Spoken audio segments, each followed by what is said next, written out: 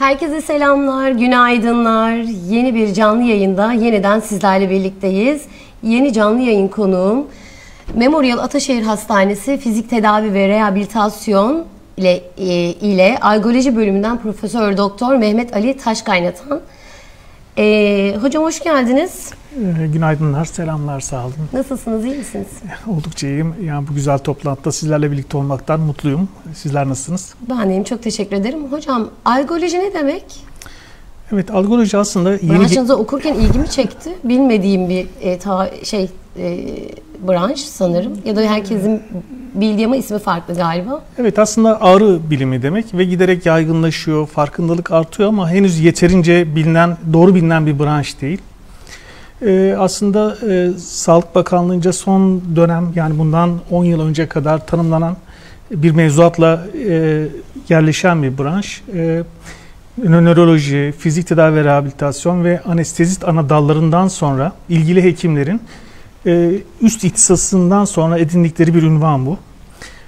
Aslında ağrıyla, her şey ağrıyla başlıyor biliyorsunuz. Hastayı genelde hekime getiren öncelikli şikayet ağrıdır. Ağrı biyolojik bir fonksiyon bozukluğunu gösterir bize. Yani bir şey bozulmuştur. O bir şey bozulduğu için de doğru çalışamadığı için ağrı olarak hissedilir. Ve siz de niye ağrıyor, bu ağrı nereden çıktı diye bir düşünürsünüz. Sonra bir hekime ondan sonra gelirsiniz. İşte bu aslında bizim akut ağrı dediğimiz, biyolojik ağrı dediğimiz ağrıdır. Bu algolojinin branşına pek girmez. Bu ilgili fonksiyon bozukluğu neyse, diyelim ki diziniz ağrıyor. Dizinizin ağrısıyla gittiyseniz hekime, genelde o diz ağrısının primer hekimliği ilgilendirir. Ama bazen ağrı bu sebep-sonuç ilişkisinden çıkar. Kendi başına soruna dönüşür. O doku iyileşmiştir ya da doku iyileşeceğe kadar iyileşmiştir. Ama ağrı vardır. Bu ağrının hastalık olduğu zamandır. Artık ağrı bir hastalıktır. Ağrı hastalık olduğunda artık algoloji devreye girer. Ağrı bilimi devreye girer. Bu da kendi içinde bazen ilaç, bazen ilaç dışı yöntemlerle bu ağrı ile mücadele eder. Yapabiliyorsa ağrı kaynağını söndürmeye çalışır. Eğer bunu başaramıyorsa da ağrı yapmamasını sağlar. Yani branşın özeti bu. Giderek yaygınlaşıyor. Gencecik, yeni yetişen bir ağrı uzmanı ekibi var. Hepsi çok başarılı, iyi işler çıkarıyorlar. Farkındalığın yüksekliği de onların tabii desteklemek anlamında önemli. Efendim, hocamla bugün bel boyun ağrılarını konuşacağız, eklem ağrılarını konuşacağız. Hemen hocama soruları soracağım.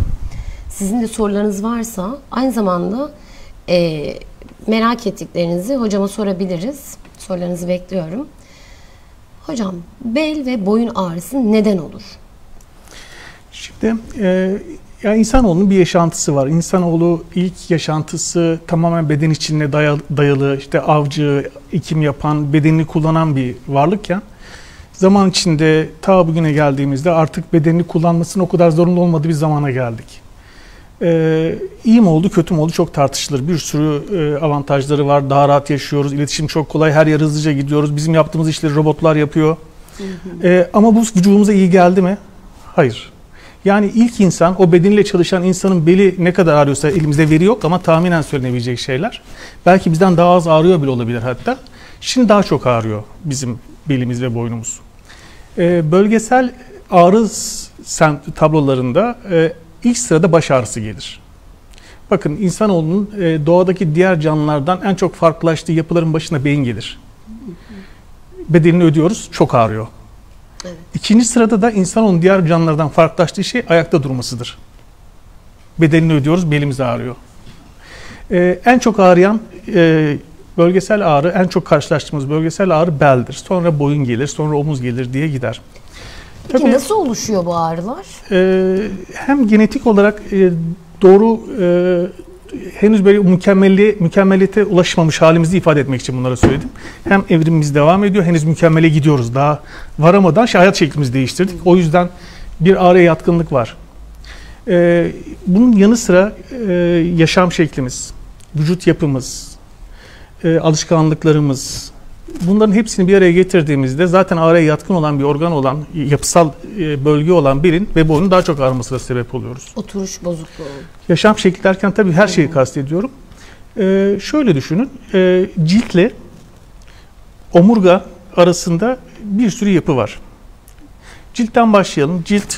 Cilt altı dokular, oradaki yapılar, oradaki zengin sinir ağı, biraz derine inin, fasya, kaslar, biraz daha derine inin, oradaki eklemler, bağlar, tendonlar, biraz daha derine inin, oradaki omurgaların arasındaki o süspansiyon görevi gören diskler, o disklerin bozuklukları, omurganın kendisi, bunların hepsi bize omurga kökenli, spinal kökenli ağrı olarak kendini gösterebilir. Bunların hepsi ağrı kaynağı olabilir.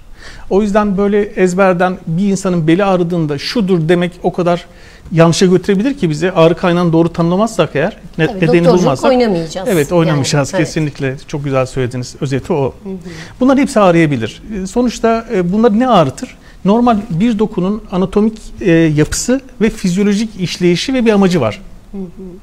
Biz bu anatomik yapıya aykırı, onun yapamayacağı şeyleri yapmaya çalışırsak ya da fizyolojik dediğimiz ondan beklenen hareket dışında bir hareket yapmaya, bir fonksiyon beklersek doğal olarak ondan ağrı oluşacaktır. Ve bu tablo uzadığında da o doku kendi kendine ağrı üreten, iyileşmeyen bir ağrı kaynağına dönüşecektir. Ki biz buna kronik ağrı diyoruz. Belki üstünde biraz konuşmamız gerekebilir.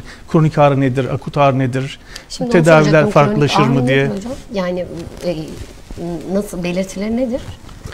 Ağrı aslında romantik bir tanımı var ağrının. Romantik bir tanımı var. Biyolojik bozukluğun eşlik edip ya da etmediği hoş olmayan duyu demek. Hoş olmayan duyu çok ucu açık bir şey. Bir şeyden böyle hoşlanmadığınızda canınız bir hoş olmayan bir duyu hissediyorsanız bu ağrı. Yani çok ucu açık. Ne olduğu çok belli değil. Örneğin birisi şuradaki karıncalanma olarak anlatırken birisi buraya doktor bey kolum ağrıyor diye gelebilir. Kişisel özellikleri olan, kişiden kişiye tanımı değişen, ifade şekilleri değişen, kültürel farklılıklar gösteren çok geniş bir konu. O yüzden zaten algoloji diye, ağrı tıbbı diye ayrı bir bilim dalı var, ayrı bir disiplin var. Anladım.